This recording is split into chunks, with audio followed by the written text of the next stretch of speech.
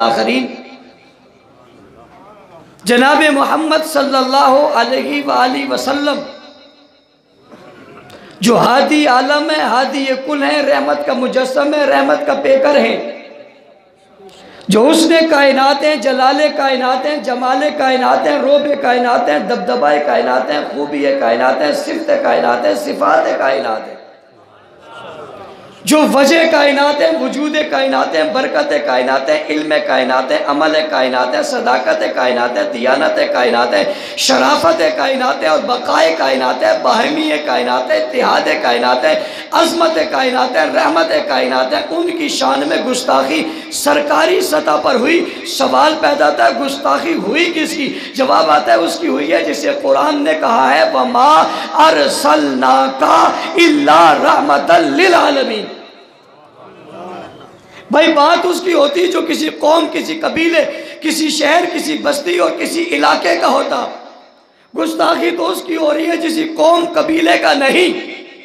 بلکہ رحمت کا مجسر صرف انسانوں کے لیے نہیں، حیوانوں کے لیے نہیں، صرف چرند کے لیے، پرند کے لیے نہیں، صرف ہواؤں کے لیے نہیں، صرف دریاؤں کے لیے نہیں، صرف سمندروں کے لیے نہیں، صرف صحراؤں کے لیے نہیں، صرف پہاڑوں کے لیے نہیں، صرف آسمان زمین کے لیے نہیں، شجر حجر کے لیے نہیں، جمادات نباتات کے لیے نہیں، بھائی بحر و بر کے لیے نہیں، خشک و تر کے لیے نہیں، سمندر اور دریاؤں کے لیے نہیں، صرف ہواؤں اور فضاؤں کے لیے نہیں، صرف پیغمبروں، رسولوں، ولیوں، کتبوں کے لیے نہیں، کائنات کے ہر ذرے کے لیے، ہر قرہ کے لیے، ہر بستی کے لیے، ہر علاقے کے لیے، ہر مقام کے لیے، بھائی ہر زمانے کے لیے، ہر دور کے لیے، ہر شہر کے لیے، ہر بستی کے لیے، ہر زمانے کے لیے جو رحمت بن کر آیا، اس کی توہین اگر ہو گئی تو پیچھے بچے گا ہی کیا؟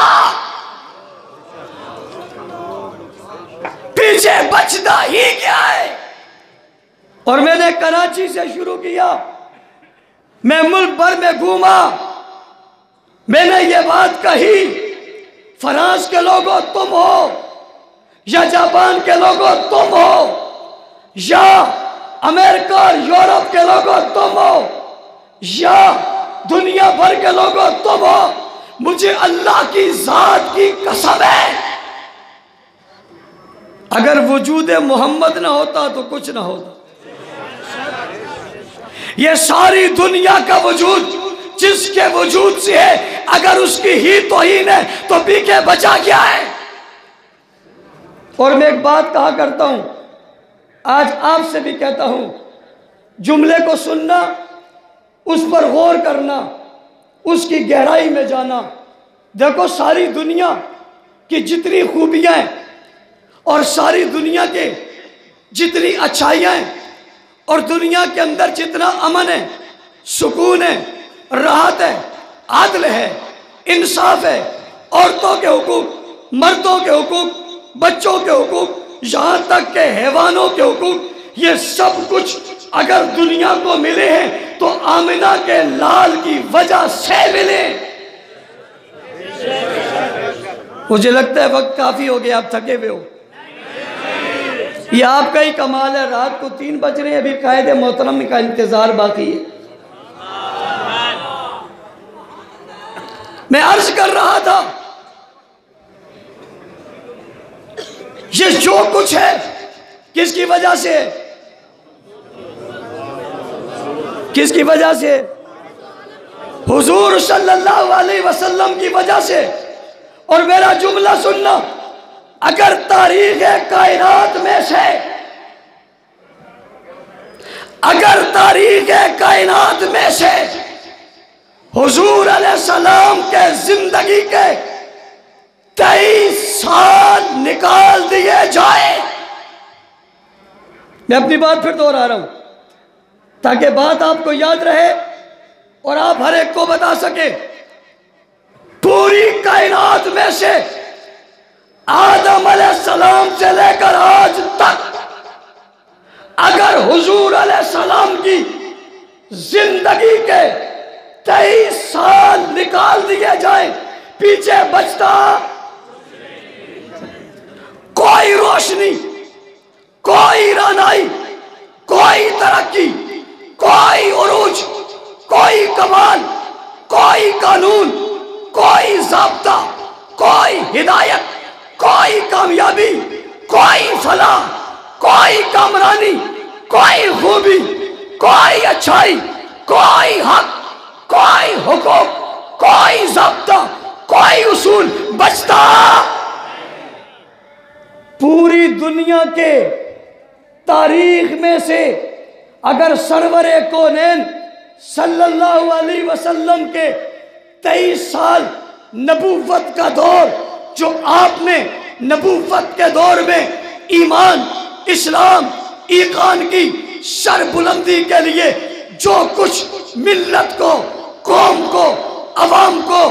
لوگوں کو، انسانیت کو دیا ہے، اگر وہ نکل جائے، آپ پر جو کتاب اتری ہے اگر وہ نکل جائے، آپ کی جو شریعت ہے اگر وہ نکل جائے، آپ کی جو سیرت ہے اگر وہ نکل جائے، آپ کی جو صورت ہے اگر وہ نکل جائے، آپ کی جو فضیلت ہے وہ نکل جائے، آپ کی جو عظمت ہے وہ نکل جائے، باقی دنیا میں بچتا۔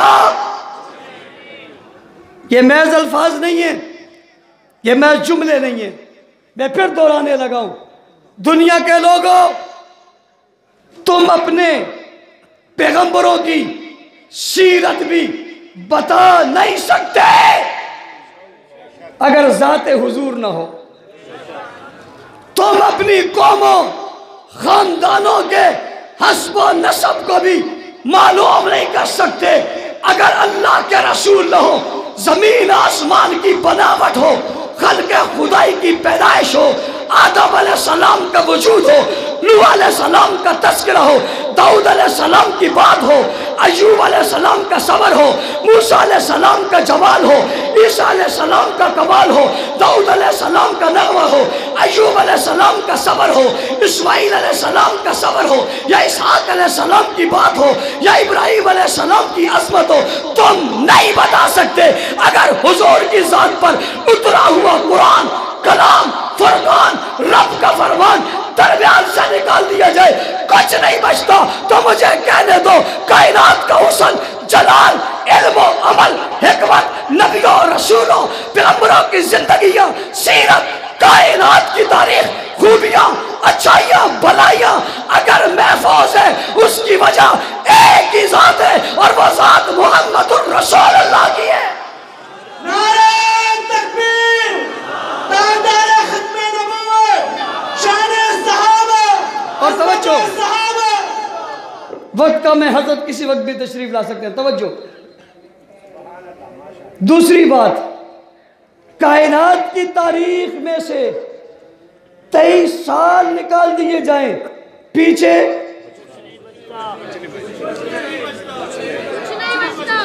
میں اگلا جملہ کہنے لگا ہوں، اپنی گفتگو کا دوسرا حصہ، کائنات میں سے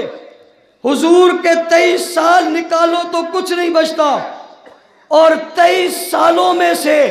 صحابہ کو نکالو تو بھی کچھ نہیں بچتا۔ تاریخ کائنات میں 23 سال نہ رہے کچھ نہیں بچتا، 23 سالوں میں ابو بکر نہ رہے کچھ نہیں بچتا، عمر نہ رہے کچھ نہیں بچتا، عثمان نہ رہے کچھ نہیں بچتا، علی نہ رہے کچھ نہیں بچتا۔ پیغمبر کے وفادار، جانشان، ساتھی، رفقا، یار، ساتھ چلنے والے، پاس بیٹھنے والے، نمازیں پڑھنے والے، قیام کرنے والے، رکوع کرنے والے، قرآن لکھنے والے، شریعت لکھنے والے، حضور کی طبیعت اور نیت کو نوٹ کرنے والے، پیغمبر کی سیرت کا مجسمہ بننے ہوئے، نبی کا اخلاق بتانے والے، کردار بتانے والے، گفتار بتانے والے، قرآن پڑھنے والے، بھائی قرآن بننے والے، قرآن کے الفاظ بننے والے، جملے بننے والے، سیرت بننے والے، سورت بننے والے، تفسیر بننے والے، تشریح بننے والے، وضاحت بننے والے، اسلام کا نقشہ بننے والے، عمارت بننے والے، عمارت کا ستون بننے والے، ستونوں کی قوت بننے والے، طاقت بننے والے، شرافت کے مجسمے بنانے والے، صداقت کے تمغے سجانے والے، شجاعت کی بات کرنے والے، جرأت ہمت دلیری کے پیکر بننے والے، بدر میں جانے والے، عہد میں جانے والے، خیبر میں جانے والے، تبوک میں جانے والے، یرموک میں جانے والے، غزوات میں جانے والے، جانیں لٹانے والے، اولادیں قربان کرنے والے، قوم قبیلے کو حضور کے قدموں پہ قربان کرنے والے، اولاد کو پیغمبر کے قدموں پہ وار دینے والے، حضور کی عزتوں کو چار چاند لگانے والے، قرآن کے حروف بننے والے، جملے بننے والے، آیاتیں بننے والے، تشریح بننے والے، تصویر بننے والے، تصور بننے والے، نبوت کے سسر بننے والے، داماد بننے والے، نبی کے ساتھ رہنے والے، پیغمبر کا نقشہ بننے والے، نبی کے وجود کو تمغہ سجانے والے، پیغمبر کے گلے کا ہاتھ بننے والے، فتح بننے والے، یہ بدر والے، احد والے، خیبر والے، تبوک والے.